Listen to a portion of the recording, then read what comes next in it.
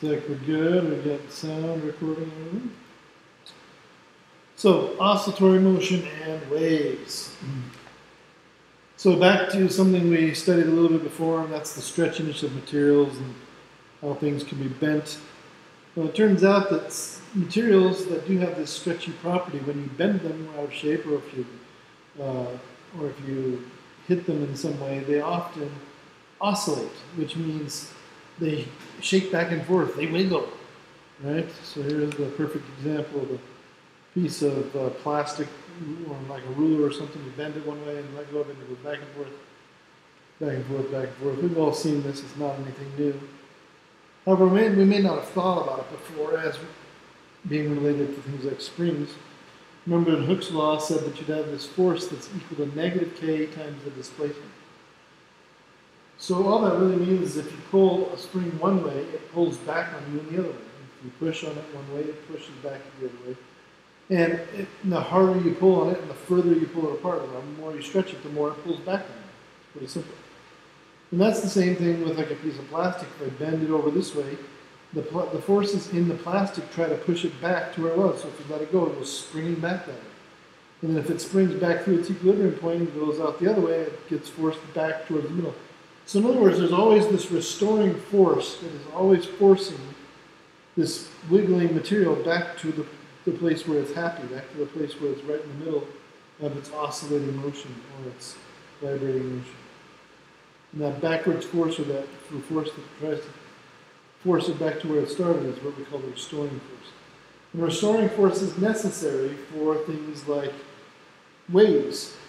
Without a restoring force, you can't get to keep doing the same thing over and over again. It's going to be a long lesson, obviously. We talked about this before, force versus displacement, and how it's linear, but it's not always linear. If you bend it too much, it's not linear anymore. And then we have an example of using Hooke's law, which we've seen before, actually. The example is where you have a car with these springs on it. Can you calculate the spring constant, or can you calculate how much the springs are going to compress when you fill the car with people or whatever else? It's not a very difficult one because Hooke's law is very simple. It's F equals negative k times x, and that's the only thing you're going to use in this particular problem. I'm not going to go through it. We also talked about the potential energy stored in a spring. We've been talking about that even recently, last couple chapters. 1/2 kx squared, where x again is the displacement. That ends up being the area under the graph of the force versus displacement graph.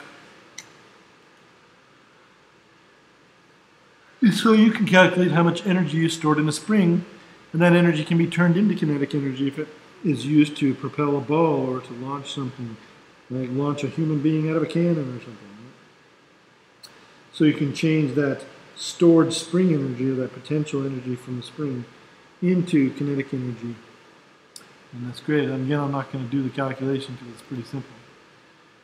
However, now I want to get on to oscillations in a spring. So oscillations in a spring are going to be very similar to rotations around a circle. You have a frequency, which is how often it's essentially how many times, the frequency is how many times the oscillation or the wiggle back and forth or the vibration, how many times it happens every second. And that is the exact inverse of the period of that thing.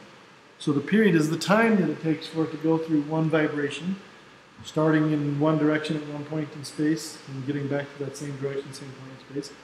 And then we call the period, it's measured in seconds, and 1 over the period is the frequency again, and it's also measured in hertz or per seconds.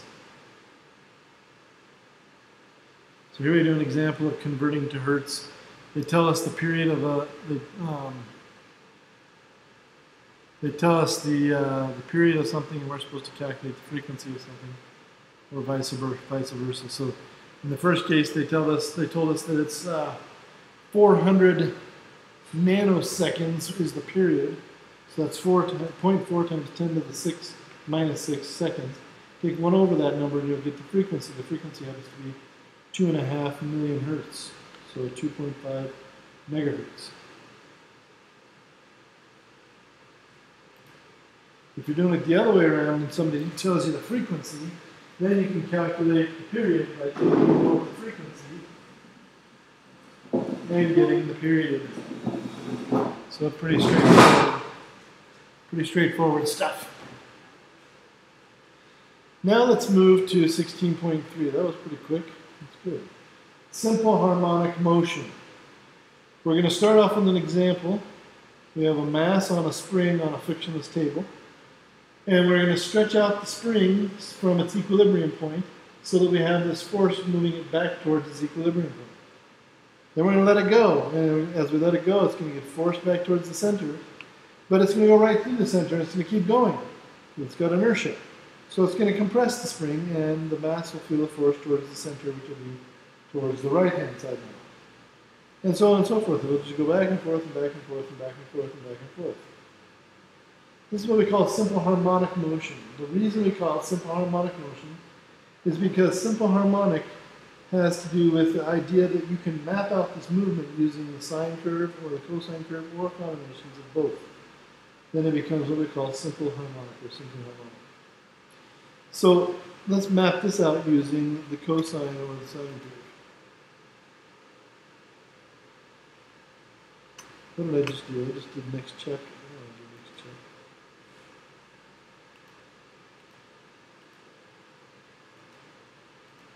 Wanted to go to the next page and it took me to the next chapter.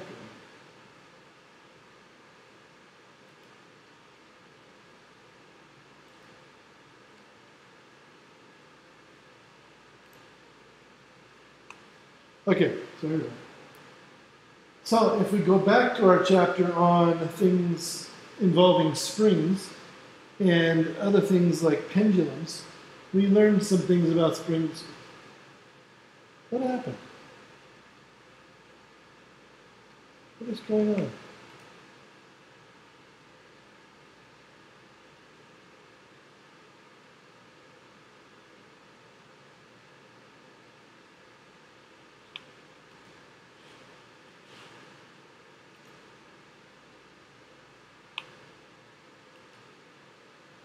Well, anyway, we learned some things about springs earlier, and that is that you can actually make some interesting calculations. And from those calculations, what we're going to learn this time, right now, is that the period is equal to 2 pi times the mass over the k constant. And actually, I don't know if they actually have a derivation of that. It's not a very difficult derivation. You can do it if you want to. But anyway, we can actually calculate the period of a mass on a spring using things like forces and distances and kinematics, if you want. But in the end, this is what you're going to get. The period for this mass on a spring to go through one complete motion and end up back where it was, but in the same direction, same speed it was going, is 2 times pi times the square root of the mass over the spring constant, the spring. And of course, if you take 1 over that, you can calculate the frequency using these things.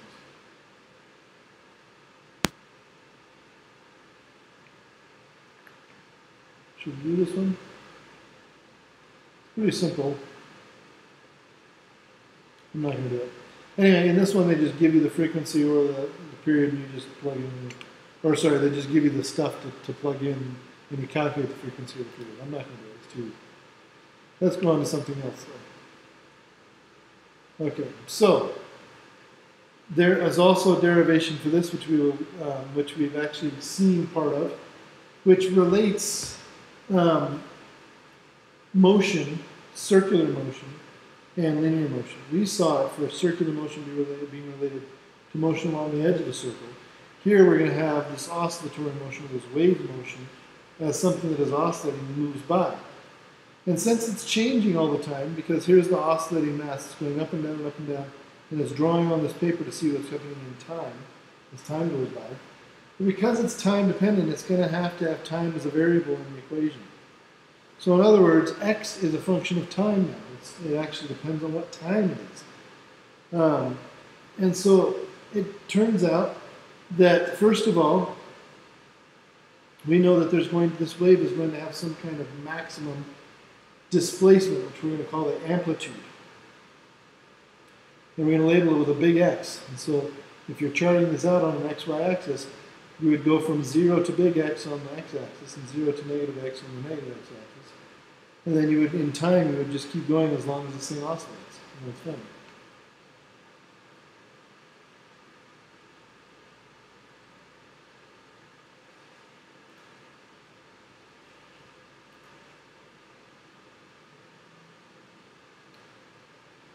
What did I miss?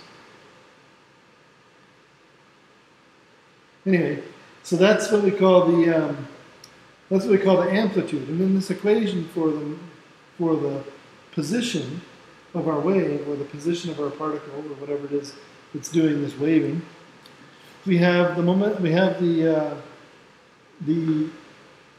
amplitude right out here in front, which is the maximum displacement, or the maximum distance that this thing can be from its equilibrium point.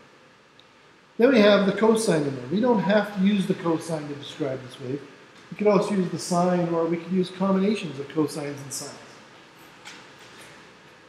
But we're going to use the cosine because we're going to say that the 0 point in time happened at a place where it was not at the 0 point on the y-axis. So on the vertical axis anyway.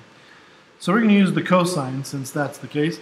And inside the cosine we're going to have something involving time. And it's also going to have to involve the essentially the frequency of the oscillator. And so it's going to maybe have to have the period in there as well. And you can see that they've got all that in here. 2 times pi times the time, little t, divided by the period, big T. Oh, sorry, this one. But it's also in this one here for the velocity. It's also in this one for the acceleration. And they just give us these 3 equations, but they are things that we can derive. It requires calculus to derive them properly. So we won't do it right now. But it's actually not hard to observe either. It's pretty easy to observe this. So if you start off with your spring displaced at position X and you let it goes through this curve that looks like a cosine curve. And then if you measure the velocity as time goes by on the same object, you would get this curve, which looks like a negative sine curve. Which is why they use the negative sign there. And then if you figure out the acceleration, and measure the acceleration, you'll see that you get this curve, which is essentially the same one as this one. The same as the first one, the same as the cosine, it's just a negative, it says a negative sign.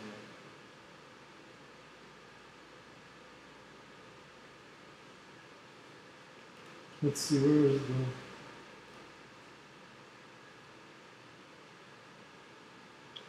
Yeah, we'll do the derivation here. But those are equations to remember for sure, because when you're asked, you may be told that this oscillator or this mass on a spring is started at some point away from its equilibrium point and released or let go.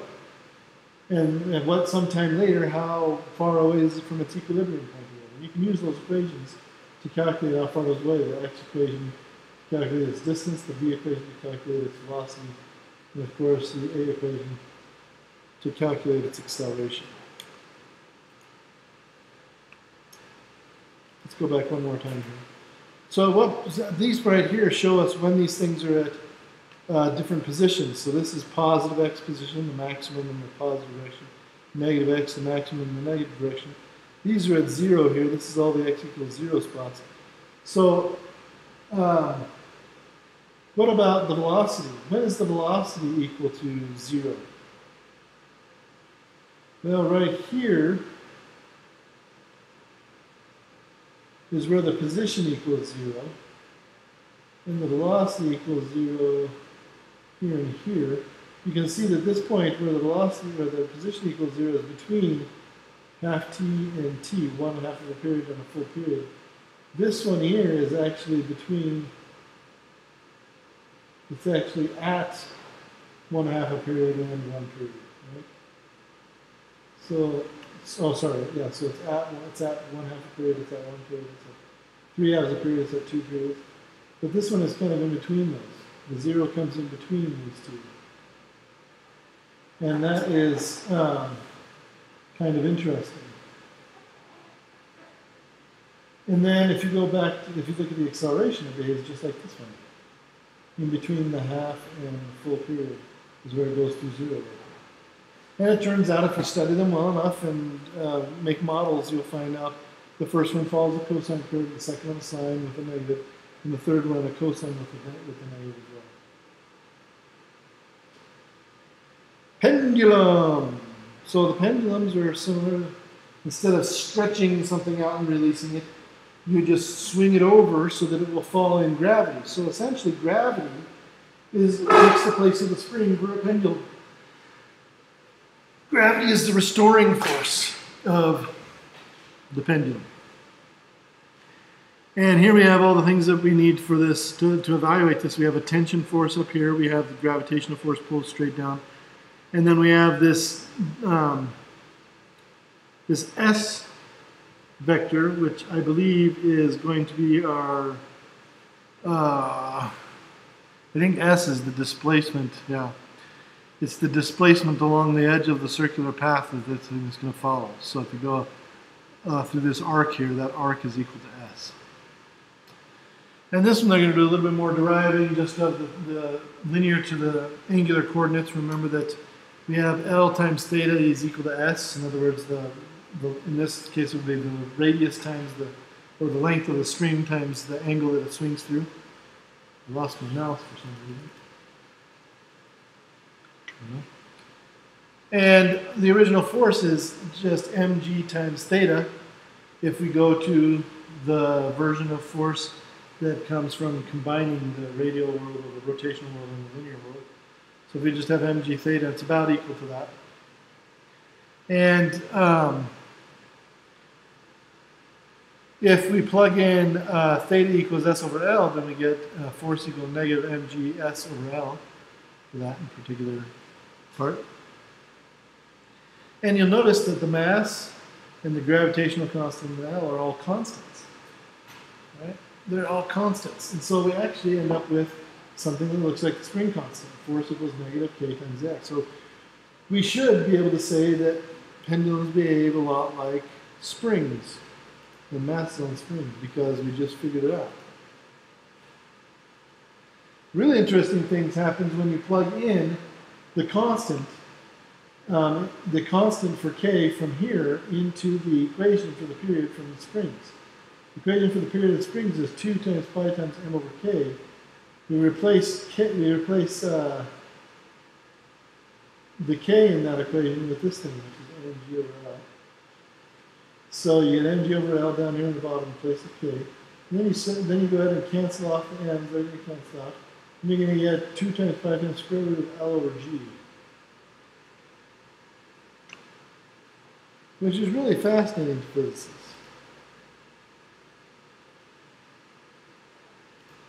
The reason for that is because of this result. The m's cancel. So it doesn't matter what the mass is of things that are pending. As long as you have the correct length, because that's the only thing that changes in this equation is the length. So for a pendulum, if you want to change what its frequency is or its period, you just change the length of the pendulum. And here they actually use that length to calculate the constant g. So they have a pendulum that has an extremely accurate length of 75 centimeters. They know it's 75 centimeters out to 3 digits of 0. They know that those are accurate. So it's very, very precise measurement. And they've measured the period, so it's also extremely precise. It's 1.7357 seconds right here. So now we have the period and the length, and we can solve this thing for g. And we do that, and we get g equals 4 pi squared L over t squared. Then you get g equals 4 pi times 10.75. Sorry, not 10.7. 4 pi squared times 0.75. Then we divide that then by the period that we calculated, that we've worked out, which is, or observed rather, 1.7357 seconds squared, and then we take the square root of things, or the square of things, and multiply them together, and we get an answer, 9.8281. Not bad. Not bad.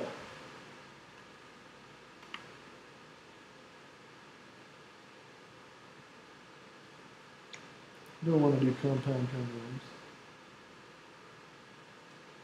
Okay, now, energy considerations with the simple harmonic oscillator.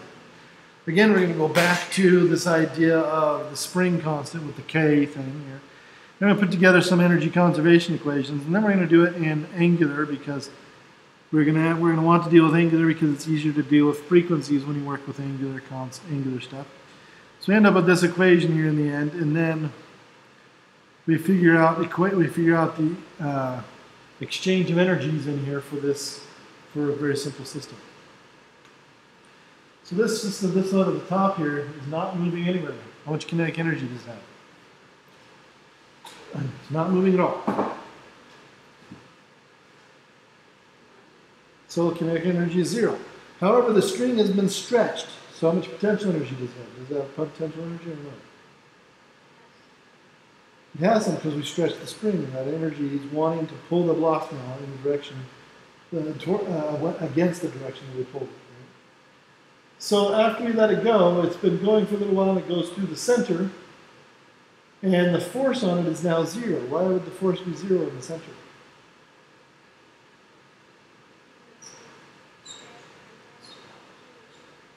Because it has completely gotten rid of its stretchiness, but it hasn't gone to the compression stage. So it's right at the equilibrium point. No compression, no stretching. So what is the potential energy here?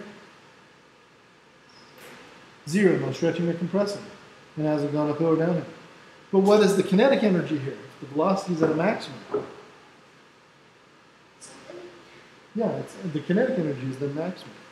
And of course, if you compress the spring completely, or compress the spring as much as you can, you're going to come to a stop. So you're going to have 0 kinetic energy. But you're going to have a maximum of potential energy again. And then if it bounces back, you're going to have a maximum potential, maximum kinetic, and 0 potential again. And so on. If I do that all day, it's going to do the same thing, right? Ad nauseum. However, if we plug in these potential energies as 1/2 kx squared, we know that they are when they're in springs, and plug them into our energy equation, we're going to get a 1/2 kx squared for the compressed end and 1/2 kx squared for the stretched end. I believe that's correct. And then we can actually solve this equation for the final velocity, and this is what you get. It's not the final velocity, it's actually the maximum velocity. If you want the final velocity, you'll have to have some time that it's been oscillating, and you'll also have to have the equation for it. But this is the maximum speed of an oscillator. You can see if you pull it out further, if it actually gets bigger, then it's going to go faster. If it gets smaller, it's going to go slower. And we've actually seen that in our everyday lives, I think. If you stretch a spring a lot and let it go, it really whips out there. If you stretch a spring just a little bit, it doesn't really go far.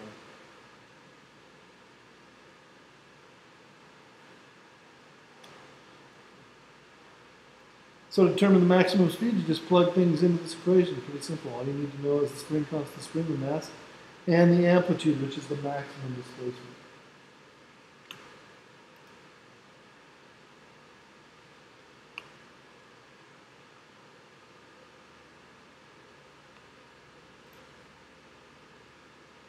And here's a demonstration that this rotational model works.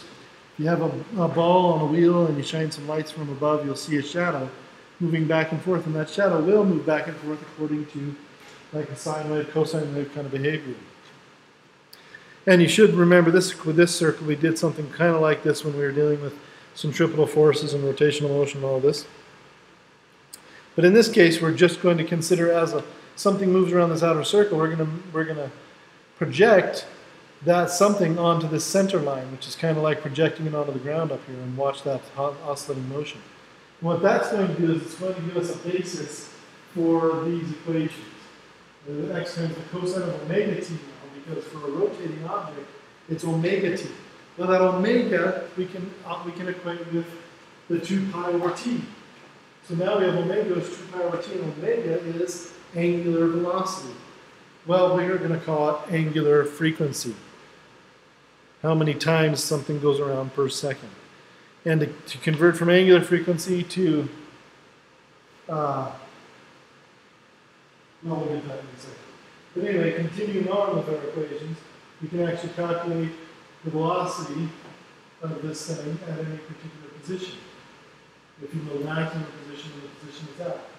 So you've got a new equation that you can use for calculating velocity. And then we have another equation we can use for calculating the period. And then we can rearrange that equation and see that it's the same equation for the maximum velocity that we had before. So we have a derived version now. We also have an equation for the period. If we reverse it, it will give us the equation for frequency, if we invert it.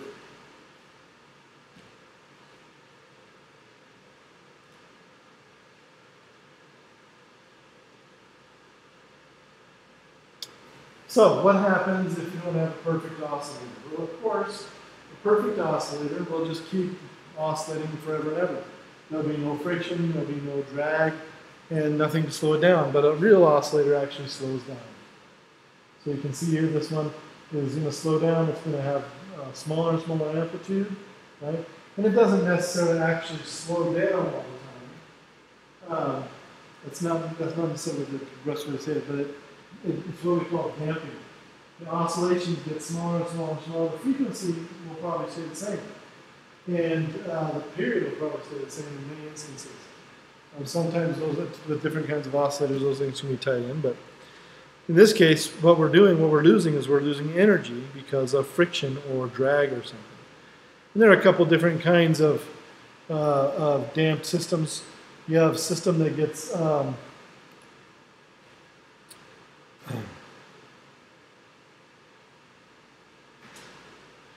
you have critical damping, which happens when the oscillator never even gets through a complete motion or even a half a wave before it's damped out. So it's a very quick damping. It'll be a wave that will look like this without any damping, but if you put the damping, it will actually look like this. It just gets damped out before it even starts. Then you have, that's critical damping. Then you have under damping. And that's what this is. Under damping just slowly damps it out over time. It takes a long, long time. Many, many waves for it to damp this out. And, theoretically, it never really gets all the way damped out. And then you have an overdamped system, which means that you're going to go through most of the waves. So you may go up, you may come down again, but you're going to damp out pretty quickly, and it's going to be within a wave.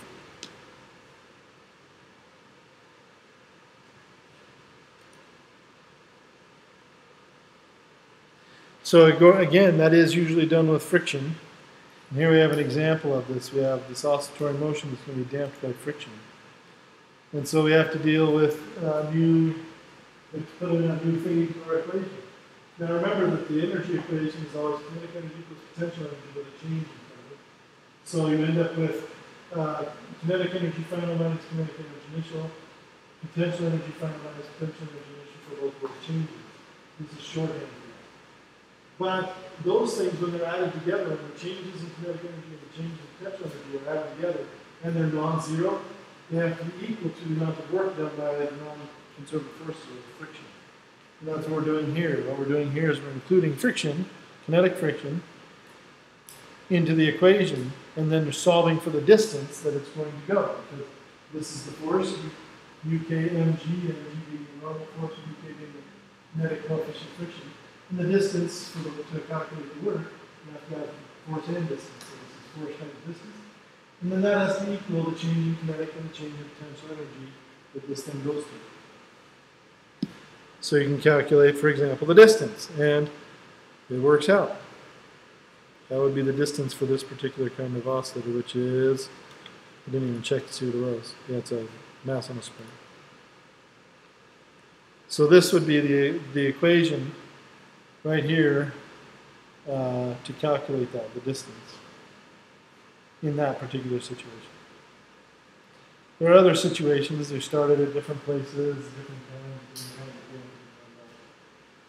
But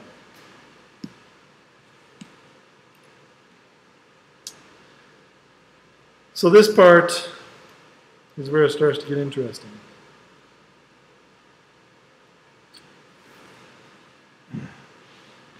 So I'm going to get out a little more.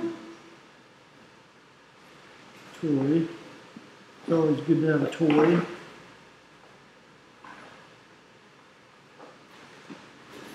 I'll use a slinky.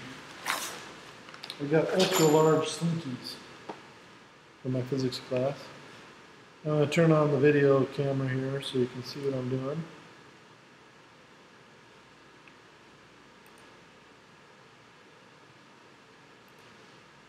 Okay, so here's my slinky, right? And we're going to do three kinds of oscillations. The first one is going to be a really slow oscillation, okay? So here's my really slow oscillation. It goes up and down. It doesn't do anything really very interesting. Here's my very, very fast oscillation. It goes up and down, but it doesn't really get all that interesting. That's actually probably not fast enough.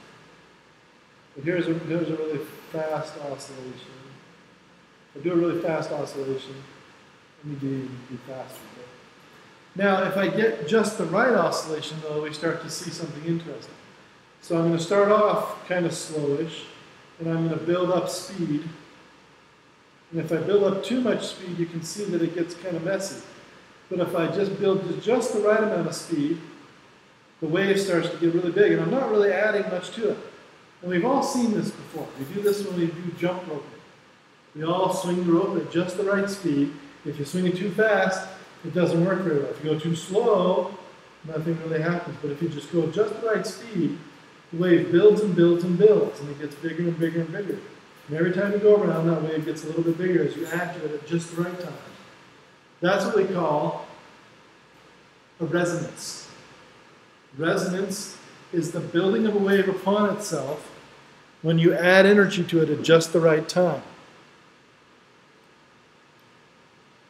Resonance is responsible for a lot of things in physics. So we pay a lot of attention to it as we learn it and as we use it. Resonance happens in a particular system with a particular oscillator at a particular frequency, which we call the natural frequency of the oscillator. So here's the natural frequency right in the middle, F sub 0 of a particular oscillator.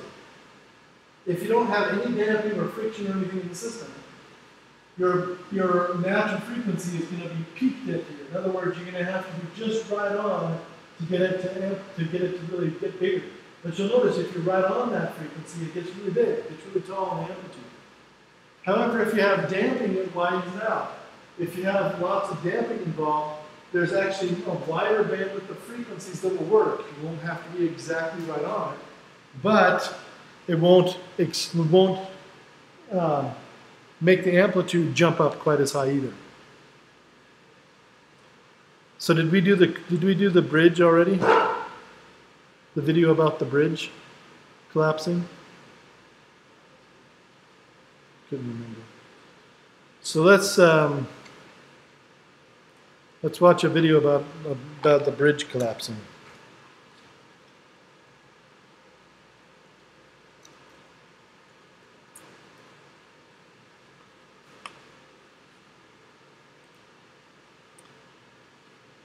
Okay, so the Tacoma Narrows Bridge.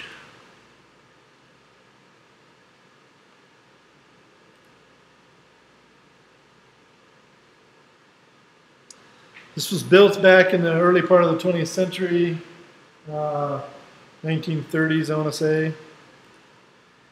And what happened is that shortly after, even while they were building it, shortly after they started building it, they noticed that the wind was causing the bridge to sway a little bit. And before long, the resonance was obvious.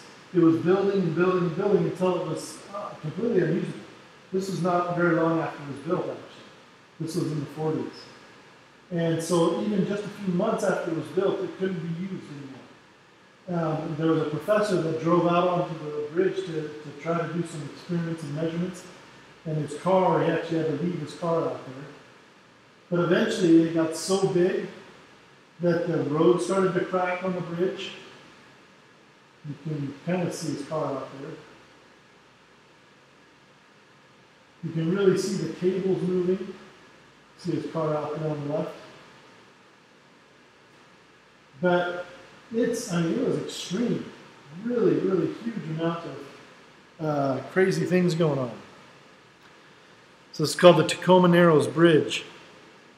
Here you can see the cables moving back and forth on the bridge. So here you can see the professor's car on the bridge a little closer. But notice that it is actually an oscillation. There is a midpoint that doesn't move very much, right in the middle where the yellow line is, doesn't move up and down very much. This is what we call a torsional wave. It's a twisting wave. It twists back and forth. And the amplitude on either side, you can actually kind of measure by eye. You can see that it goes up and down maybe as much as 15, 20 feet. So that's huge. And then eventually it just broke the cables and the bridge collapsed because there was so much energy being stored up in this wave.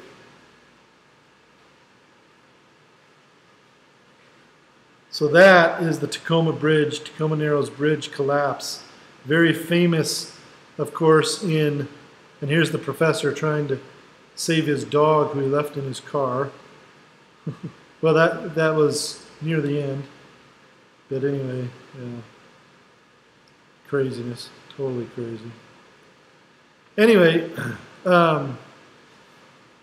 they've since rebuilt that bridge knowing that there's a possibility that this wave could cause this problem, that this wind could cause a problem.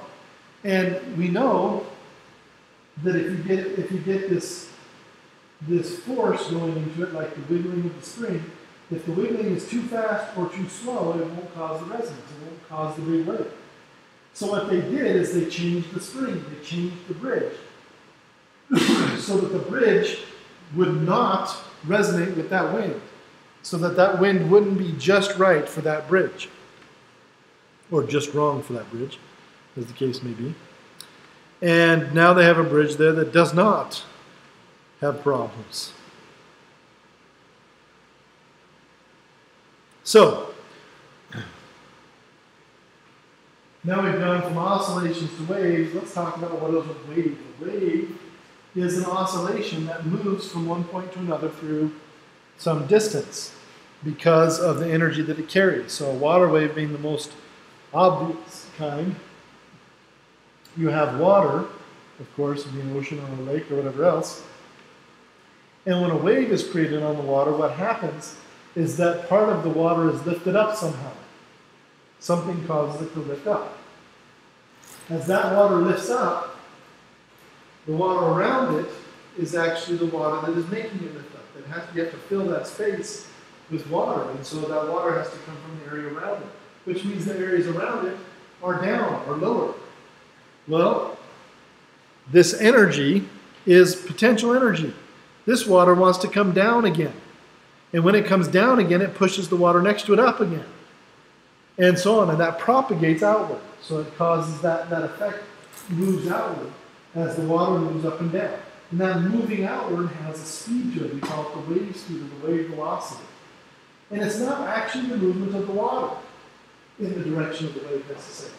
So in this kind of a wave, which we call a transverse wave, the water is moving up and down. However, the energy of the wave actually is moving perpendicular to that. It's moving outward away from the wave. So the water itself is just moving up and down. It's not necessarily moving sideways. There are waves, like water waves, that do move sideways, like water waves on the ocean. And the reason for that is because when the water moves up, it actually goes out to sea a little bit. And then when it moves down again, it comes back into shore because the bottom of the ocean is not flat. If the bottom of the ocean was flat, we'd have very different waves. We'd also have no beaches, but that's okay.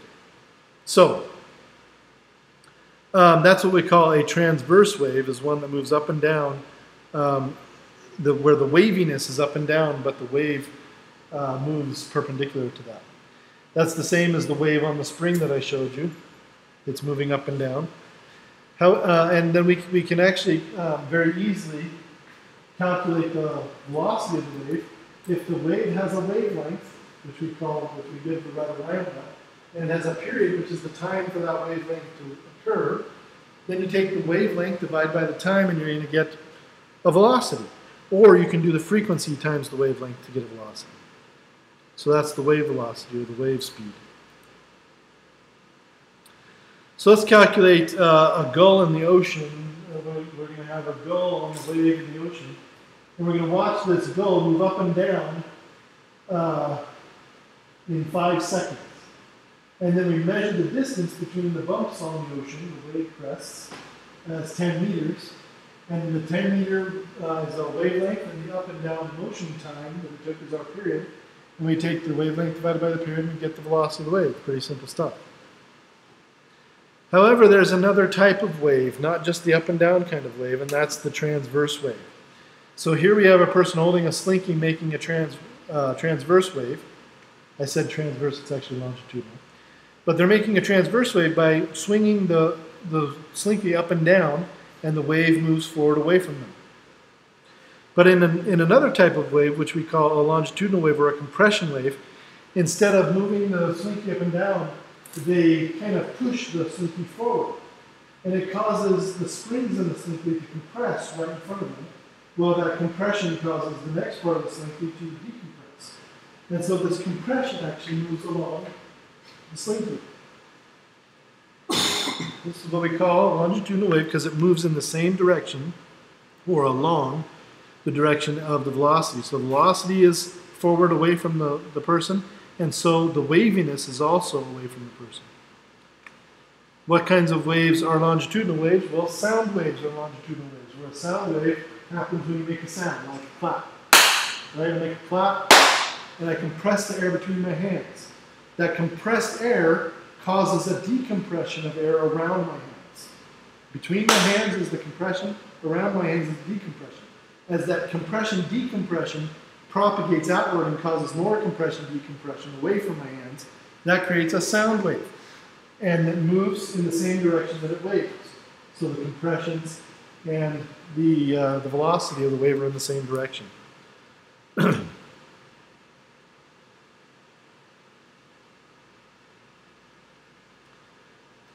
Now, what happens when we have multiple waves? You can actually add waves together. So here's wave 1, here's wave 2, and they're the same exact wave. And they're lined up right on top of each other so that the crests are in line with each other, and the troughs, which are the low crests, are right on line with each other. So when they're right on top of each other like this, what's going to happen is you're going to get a double crest and a double trough. And so it's going to have twice as much amplitude. And if it's sound, that means twice as much sound. Right? If it's light, that means the light is twice as bright. If it's some other kind of wave, it increases the energy of the wave, essentially, by double if you have waves like this. However, you have this very interesting thing that can happen, where you have the crest of a wave. So these are the same wave again, but they're not lined up with each other very well. They have the same period, the same wavelength and everything, but they're not lined up very well for that same kind of addition. We have a crest here adding together with a trough. And if those crests and troughs are equal but opposite, you're going to get zero wave. So can it happen that you have two sound waves that mix together and create no sound? Absolutely. It happens all the time. Can do that. In fact, if you've ever been to a concert or a place where somebody is speaking in a big room, you will notice if you look around that they have speakers all over the place. And the reason they have speakers all over the place in different places in the room is to eliminate places where the sound might overlap and cancel out. Because you don't want to have somebody in the room who can't hear anything. So you put speakers everywhere so that it covers as much space as possible. What happens if you add two waves together that are not aligned? Here's wave 1. It's got a really long wavelength, and in fact, it's not even a constant wavelength. It looks like it's getting longer as we go off to the right.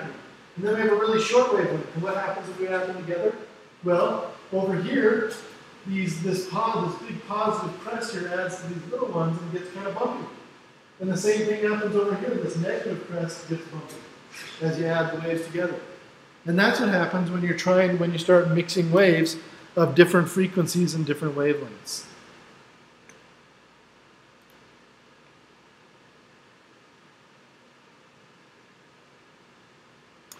Okay, the last one is standing waves. So standing waves happen when you have a wave that is confined somehow to a space. So in other words, you have a spring between two walls, or you have a jump rope between two people, or you have a wave that is going between two buildings, or in a room, you have a sound wave between two walls. Standing waves happen when you send a wave down one direction and it bounces back on itself and it creates this addition of waves, which we call superposition. And that superposition of waves can create the kind of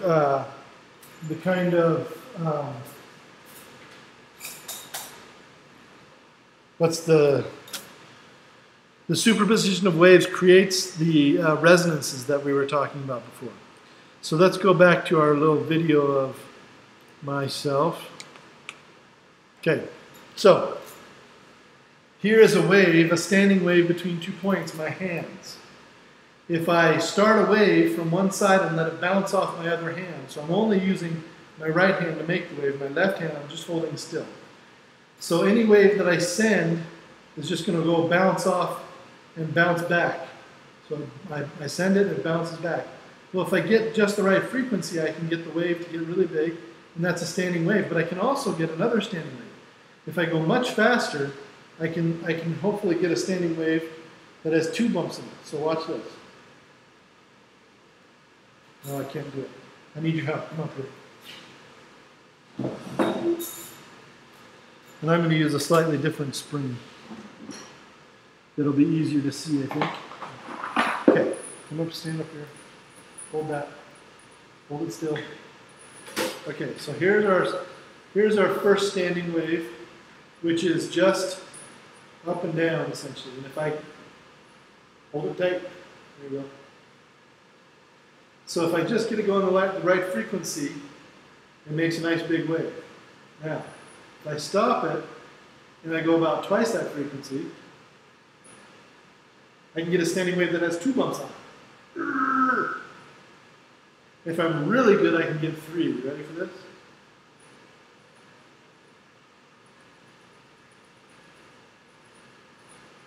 I almost got 3. But those are all standing waves. They're waving down one wave, bouncing back, and as they bounce back, they build up on each other. They bounce back at just the right frequency. But you have to have the right frequency. If you don't have the right frequency, the waves don't fit into that space and they don't line up with each other. And this is what's going on right here. For the first wave that I sent through, I had just one wave going across and bouncing back and coming back. And so the wavelength of that wave had to be equal to double the length of the distance between our hands. To get the one that had 2 bumps on it, the wavelength had to be equal to the length between our 2 hands. To get the one with 3, and I can show you the one with 3, the one with 3, my wavelength had to be equal to 2/3 the distance between our hands. And so the frequency had to keep going up. The frequency and the wavelengths are related by the velocity of the waves and the length between our hands. And so these different things are what we call harmonics. And this is one of the reasons they call harmonic motion. Because the sines and the cosines are related to these things by harmonics. So, let's see. The wave that only has half of a wave in it, or just one crest and one trough here that just goes back and forth between a crest and a trough, is what we call the fundamental wave between the 2 hands. And for something that's just holding still and we're waving along the other side, that fundamental frequency, F1 we call it, is equal to the velocity of the wave divided by twice the length of the distance between our hands, what we call the cavity. And its wavelength is equal to 2 times the length between the distance between our hands. The first overtone, or the first harmonic, this is actually called the second harmonic, or the first overtone, has a full wave. It has a crest and a trough, or a trough and a crest, however you want to look at it. And these places where there's no movement they're called nodes. And the frequency of the first overtone is the velocity wave divided by L, or 2 times frequency 1, 2 times the first, 2 times the fundamental. And the wavelength of it is equal to L. And the second overtone, the frequency is equal to 3 times the velocity over 2 times the length between our hands. It equals 3 times, and the frequency is 3 times the first frequency, or the fundamental. And the wavelength is 2/3 the length, and you could keep going with this. There's actually a pattern to it.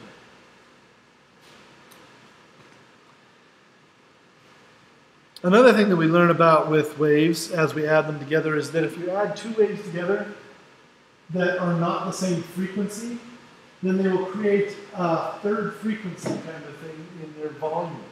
And it's really obvious when you have 2 tones that are very close together. And let me show a demonstration of that.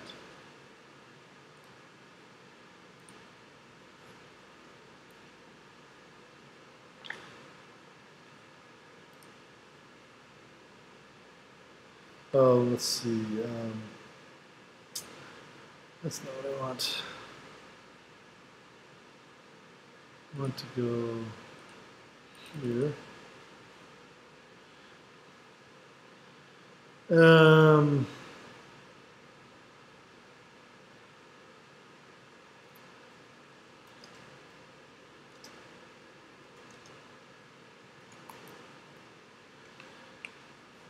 Let's see if this is the right one.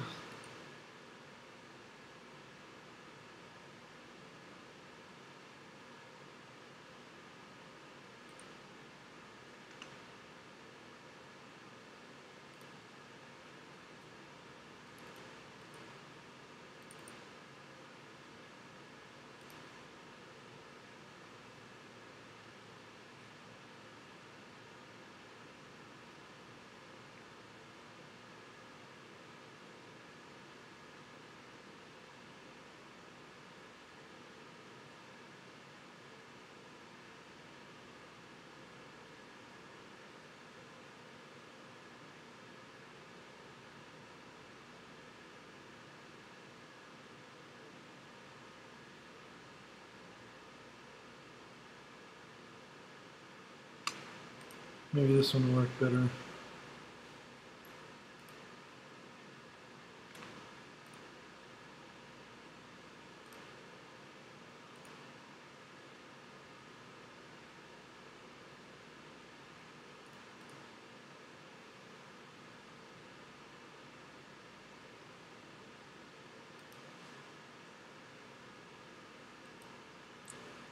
Oh, it never lets me do this.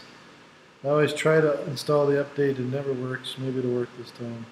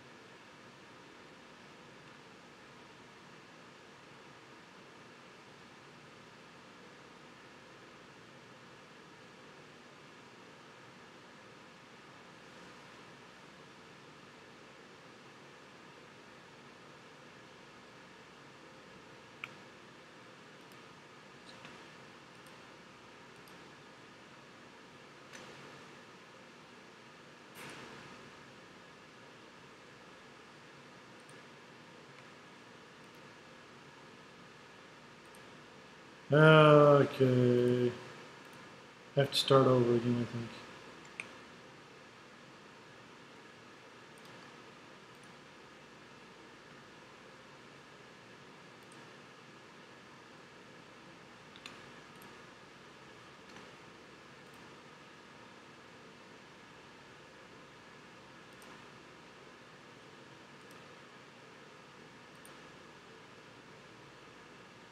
That's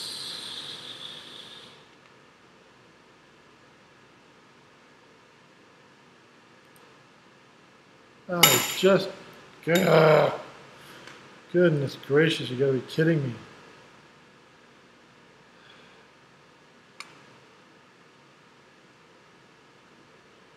Got to be kidding.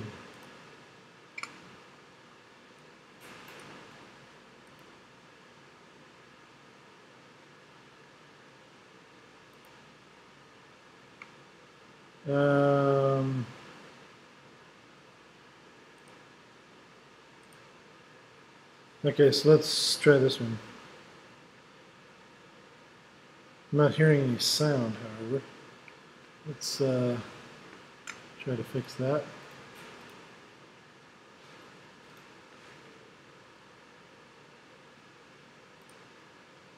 We're getting close, I promise.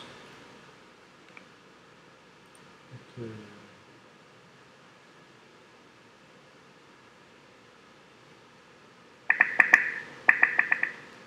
Not working. Why do I have no sound?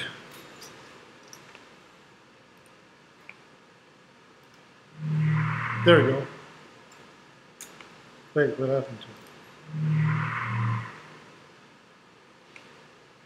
to it? Okay, here we go. Next scene. Okay, so here it is. Here we have two different waves. Wave 1 and wave 2. These balls represent the oscillators that are making the wave. And ball 1 is obviously moving a little bit faster than ball 2.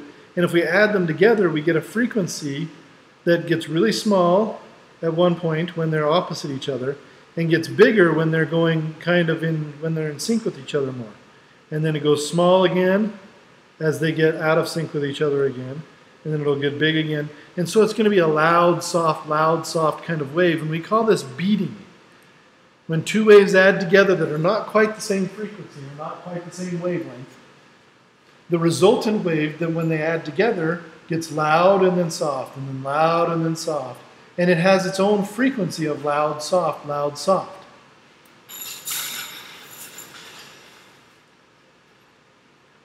So here are two frequencies, 440 and 442, which are kind of a mid-range sound that you might hear if you're doing music or something like this. So there's 440. Here's 442. They sound almost exactly the same. But because they're 2 hertz difference from each other, when we add them together, there should be a loud, soft that happens at a frequency of 2 hertz, or 2 times every second. So it should be happening in about da da da da da da da da. It should go loud, soft, at about 2 hertz. So let's see if it works.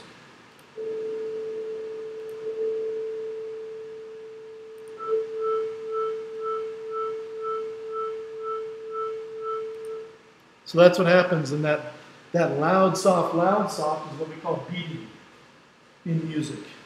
And this is actually how people who play instruments tune their instruments together. They play the same note together, and if they hear that beating, they know they're not at the same tone. They're not at the same frequency. And so they adjust their instruments until that beating goes away. And that beating gets faster and faster and faster the closer and closer you get to the same tone. So that is what we call beats or beating, and that's what they're showing down here in this particular demonstration. The beat frequency can be calculated by just taking the absolute value of the difference between the 2 frequencies. Simple enough.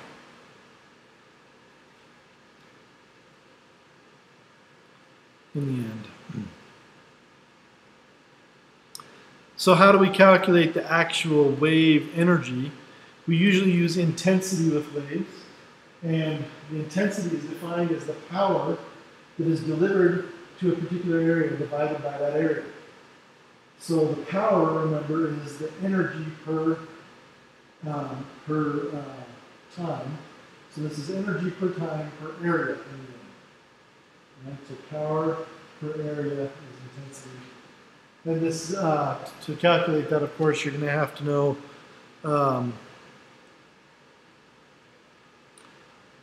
have some information. In this example, they give you, for example, they give you the intensity of the waves of sunlight on the Earth's surface, 700 watts per meter squared. And they want to know what is the amount of energy that falls in the solar collector in 4 hours. So it's 700 watts per meter squared. That is the intensity, right? 700 watts per meter squared. So intensity is power over area. Power is energy per time. So we have to plug these different things in the equation. The 700 goes where the I is. The energy and the time are going to go in E over T, right? Energy per time. So that one ends up being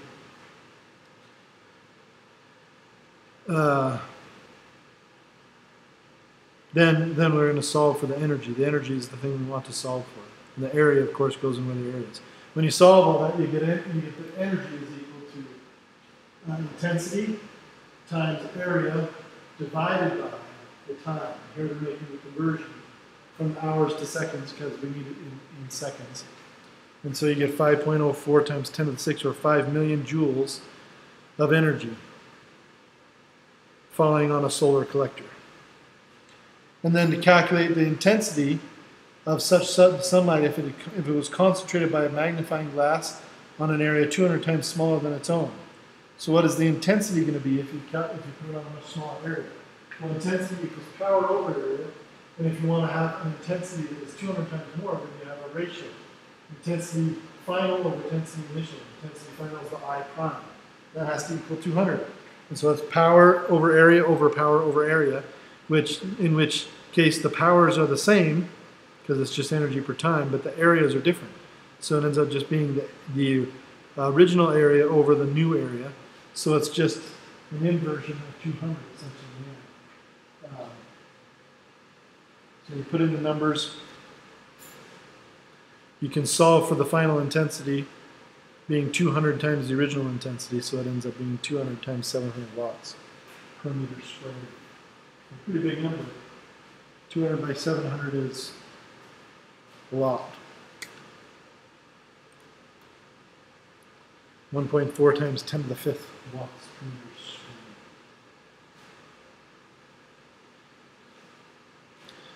Then combined intensity of two waves. We have two waves that have 1 watt per meter squared each, right? And we want to know what is the final intensity of both of these waves. Well, intensity is not directly related to the amplitude of waves. So we have the identical waves which have identical amplitudes, but the intensity of the waves is not directly related to that because there's an amplitude squared in the intensity. So intensity is directly related to amplitude squared. And that actually comes, you can derive that kind of in a roundabout way from the mass on a spring, but here they just tell you that. And so if the amplitude doubles, then your intensity doesn't double, it actually doubles squared. So it actually quadruples. So now the intensity of the wave is I over I equals 4, or prime over I equals 4. So you take the original intensity, multiply it by 4, and you get 4 watts per meter squared.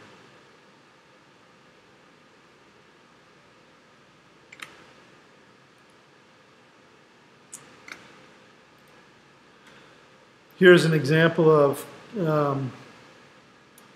interference of waves, where you have two speakers that are putting out sound waves, and the lines here that are solid lines are representing peaks in the wave, and the dotted lines are representing troughs in the wave. So wherever peaks line up with peaks, you get what we call constructive interference, which means the waves are on top of each other. You get louder sound. And wherever troughs line up with troughs, the waves are on top of each other and you get louder sound.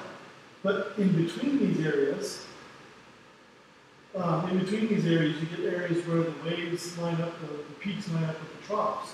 And those are actually destructive interference, where the waves cancel out and you get no sound. And so that's why more speakers are better, because you have more speakers, then you have those spots getting overlaid with sound, because the speakers are not canceling out in those spots. You get less of those, fewer of those spots. And in fact, sound engineers are often hired to, sound engineers and acoustical engineers are often hired to place speakers in rooms or to design rooms so that they have almost no dead spots in them. They have no spots where the sound is zero. There are a couple of famous buildings that are designed really well for that, and a couple of famous buildings are not designed all that well for that. In Salt Lake City, there's the Mormon Tabernacle Choir we've all heard of, and they perform in what is the Mormon Tabernacle. And the Mormon Tabernacle is a really interesting building because it's a shape that is an ellipse. You can see it from the outside here. It's like a football shape. And on the inside, which you can see here, you have the front of the building where a speaker might stand, and then you have another point in the building back here, and in between those 2 points, you have actually 2 points that you get a lot of constructive interference. So you get, if you get two people at either of those points, they can talk to each other at a whisper and hear each other really well. But there are other points in the building that do not do that very well at all. And so in old times, this was built over 100 years ago, it was pretty good to have this building because the people right in the center of the audience out here could hear the speaker without any microphones. The people over here could hear a little bit, but there were some people in the audience who couldn't hear at all. And so in modern times, they've added some speakers into this building to make it a little bit better. However, in the Chicago, the Chicago Symphony Hall, I believe it is. Yeah. Is actually designed in a similar way, but it's designed so that you have, I think this is the right one. It's kind of designed with a similar appearance, but it has, it's like the opposite direction. And it creates a kind of situation where you have sound that is created up here on the stage and then mixed on the stage and then sent out. And so most of the people in the audience get a very even kind of experience of the sound, and they don't have to have as many speakers in there as many concert halls do.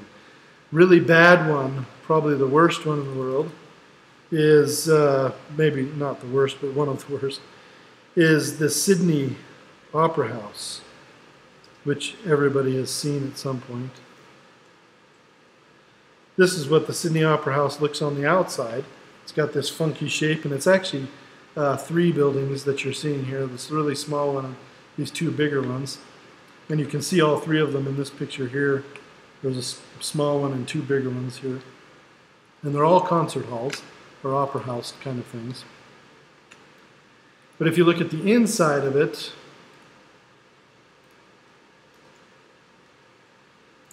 its acoustics turn out to be not so great, and they end up having to have a lot of speakers in there. And you can see all the speakers up in here that transmit the sound into different parts of the, you can see them hanging from the roof and everything else because they have to have them, because it's just not very well designed for acoustics.